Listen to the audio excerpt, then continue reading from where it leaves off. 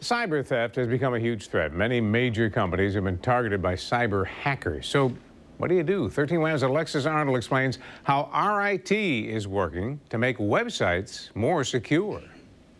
As we get more connected online, we can often become more vulnerable to cyber hackers. I think we're entering into a new world of cyber military. Andy Meneely is an assistant professor of software engineering at RIT. He says a cyber attack is triggered by vulnerability.